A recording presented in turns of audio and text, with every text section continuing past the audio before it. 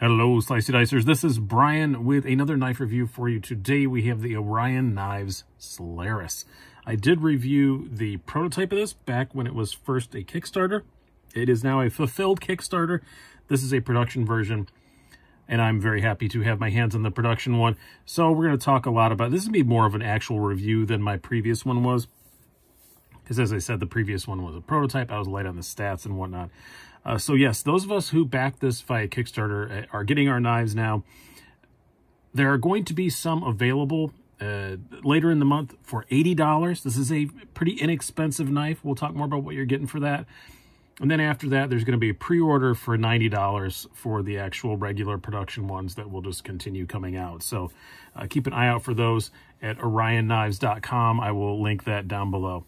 I want to talk a bit about the designer before we get too much into the specs and coolness of this knife. Blade Banter is what we all know him as.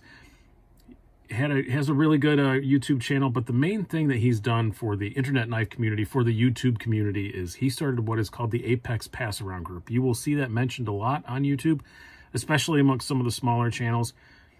It is a great thing that he does. It's as it says, a pass around group, so it allows a lot of smaller channels that can't just call up and ask for something to get stuff into review. Great thing he does. It's very well run. It's so well run that I'm actually not part of it anymore, just because I couldn't keep up with the demands of it, just to make sure I got stuff back on time. So yeah, so that's kind of why I'm not on there anymore, and I just need to know exactly when stuff is showing up. But great service that he provides, and just a super organized, cool guy, and knows, I will fully admit, probably knows more about knife design and the minutia of knives than I do, as exampled by this knife. So for your $80 and or $90, you're getting 14C28 on steel, which, happy with that. One of my favorite budget steels out there.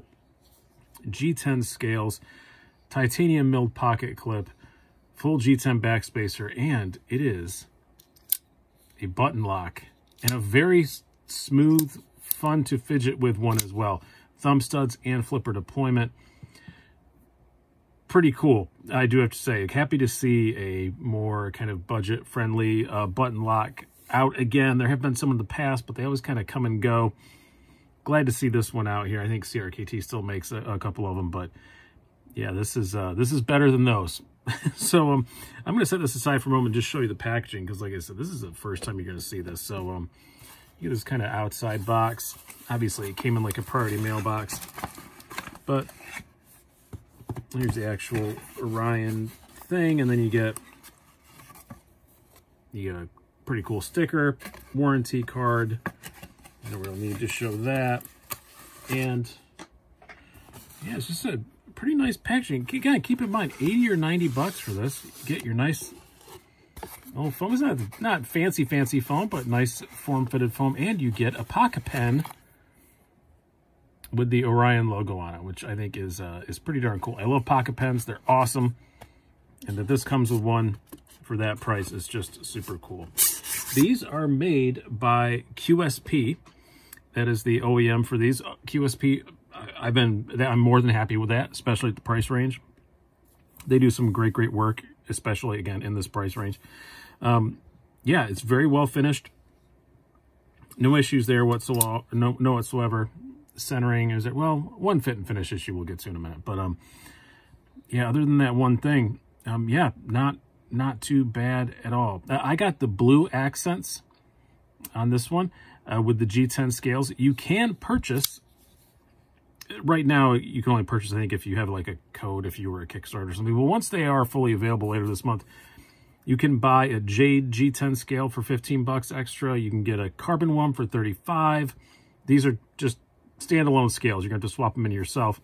And the accents, there's red, green, blue, and orange for $10 if you want. And I think that's just the pivot ring and this backspacer. So, spoiler, I like this enough. I'm going to get the carbon. I am going to go ahead and buy the carbon scales for it. So I ordered it plain, but yeah.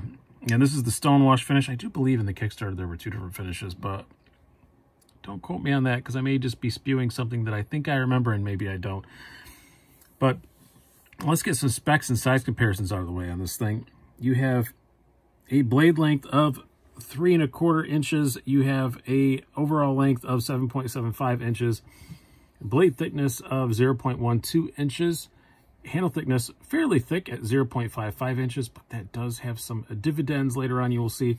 Weight, little hefty, 4.97 ounces. So for this blade size, it's a little hefty. Now, size comparisons, bring out our Spyderco's. We're going to use the Mannix 2 for this one.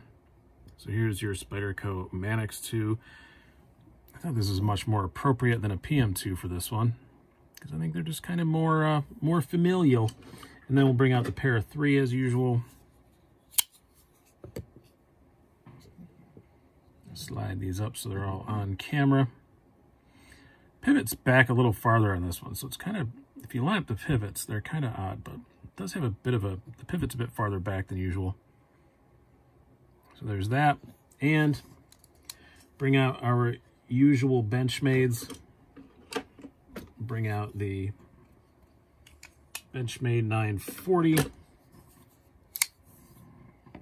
can see about the same length, but obviously it is much more slender, and the full-size bug out. So yeah, pretty close to bug out length actually, but obviously it's a much taller knife. And then one that just somebody mentioned, I think actually Kiefer, our great moderator on my live shows, mentioned that he thought it looked a lot like a Shadow, so I'm going to bring out the Shadow. Maybe kind of, these were definitely time frame wise pretty parallel developed, so there's no way either could claim to be a copy of the other, but I think the blade shape you'll see is significantly different. Handle's much slimmer. Yeah, kind of blade to handle ratio stuff, and the Shadow's a little bit shorter. But yeah, I mean, kind of I see it. I guess the pivot's still kind of far back like that, but the blade shape is so different that, I don't know. I don't see it that much, but this is also a much thicker knife than the Shadow is, but I had to bring that out there. Keith mentioned it, and I set them side by side. I said, oh yeah, I guess I can kind of see that, but again, parallel development. They definitely, neither is definitely not the a copy of the other one. They came out at almost exactly the same time. So let's talk about more of this knife. The blade on it, 18 thousandths behind the edge. Get that out of the way. Very nice. No problems with that. Almost full flat grind, and with that pretty thin blade stock and very sharp out of the box, it's a great slicer. No issues there whatsoever, and still has a pretty decent tip on it as well. This is just an excellent EDC blade shape for sure. But onto my favorite part about this knife, I think the ergonomics. I raved about it on the prototype. They haven't managed to screw it up between prototype and production. It's obviously, you're obviously meant to use this very generous kind of 50-50 choil, I guess 70-30 choil almost you'd call it. Very super comfortable in the hand. No problems there whatsoever. This pocket clip, yeah, don't even know that it's there. It's just, it's great. It's really, really nice. I don't think I would change anything about it ergonomically at all. If you use it choked back, it's a long way before you get to the blade. It's definitely meant to be used in this kind of choke up position, but love it. How does it carry? It carries pretty good. It's not like mind-blowingly great. It's obviously pretty tall in the pocket, but it's not crazy. Again, the weight that comes up, 5 ounces is kind of a lot for a knife this size. It's just, it wouldn't have been, you know, a couple years ago, but now I think things are going lighter and lighter. But not much sticking out. Pocket clip is great. Tension on it is perfect. Gets in and out of even like jeans with reinforced pockets pretty well. Hand slides by it fine. Nicely, you can't feel that the flipper tab, but it's nicely chamfered. That's one of the changes they made from the prototype. So even when your widow pinky touches it, it's not going to get damaged. You know, it's fine. It's not like a sharp thing. There's no jimping or anything on it that's going to tear you up. But, and then the action on it, the other best thing about this. So flipper tab, thumb stud, or use the button lock, and it just drops like that every single time. I've done nothing to this. This is out the box action.